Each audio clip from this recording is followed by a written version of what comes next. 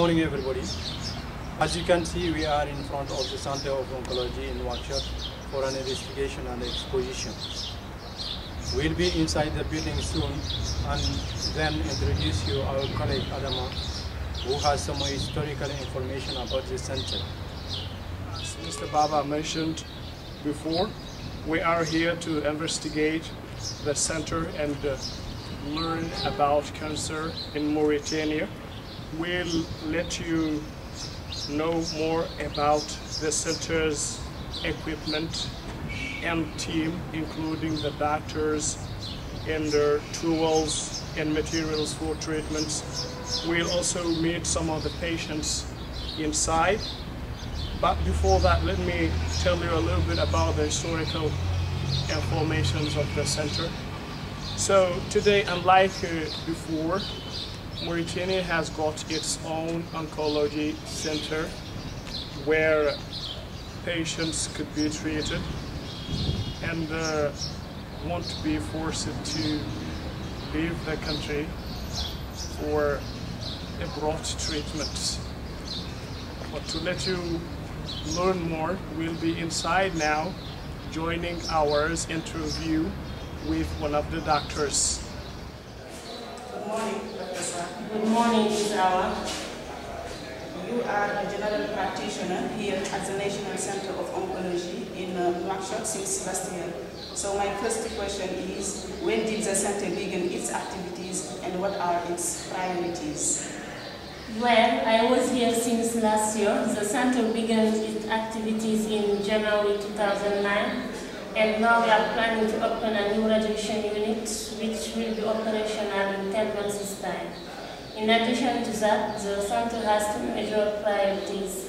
Number one, we need to make sure that our equipment meets the international standards.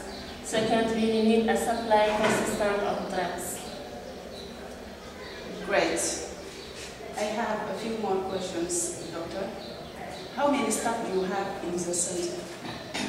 Well, the center consists of 11 qualified doctors, 8 general practitioners, 12 nurses, and 2 doctors in training in Morocco in the field of radiotherapy, which is one of the most common ways to treat cancer. How many beds do you have, and are they enough? Actually, 20 beds are available, but they are not really sufficient. The number will be increased in 40 beds soon. To treat cancer, you need some high-performance materials. Do you have them? Oh yeah, you're right. This center is strongly equipped with modern and advanced equipment. So my last question, Doctor, is what are the benefits of this center for Mauritanians? This center was a distant dream for all Mauritanians, for all citizens of our country, especially for poor and vulnerable communities who suffer from cancer. Now the center will answer them the care they need and prevent them either traveling abroad or being forced to suffer alone in Mauritania. Thanks, Dr. Sal, for this interview.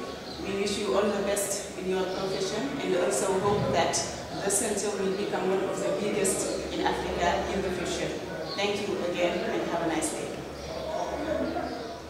Now, ladies and gentlemen, we'll move with our to meet one of Dr. Sal's patients. Good morning, Adama. Good morning, doctor. How do you feel today? Okay, I feel better. Okay, let's see. You're taking my temperature. No. Today we have a journalist from the TTC news broadcast who wants to ask you some questions. Okay, he is welcome. Okay. I will leave you now. I'm going to see my other patient. Have a nice day. Okay, thank you.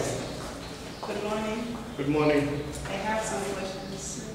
Okay, you are the one that my doctor told me about. Yes. Okay, welcome. What's your name, please? Okay, my name is Adam. Adama. So, Adama, when did your doctor discover that you have cancer? Okay, actually it was last year that my doctor discovered that I had cancer. What kind of cancer do you have? Okay, it's a belly cancer or stomach cancer. What stage was the cancer at that time? Okay, actually it was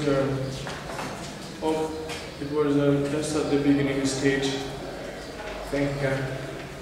What was your reaction when you learned that you had cancer?